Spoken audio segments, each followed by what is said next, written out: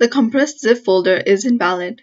Hello guys, this is Sarah from Create, Login and Delete. Let's get started. So you might be seeing this error because the file might be corrupted, incomplete, or damaged. So the first thing you can do is go ahead and download the file again, but then download it in another location. So another method is you can download the file, but do it from another website and see if the problem is solved. Another thing you can do is disable built-in zip support. So click on the search icon and type registry editor and click on open. So click on the arrow of HQ classes root and then click on the arrow of CLSID and then select this file right here and then right click on it and then click on delete and then restart your PC.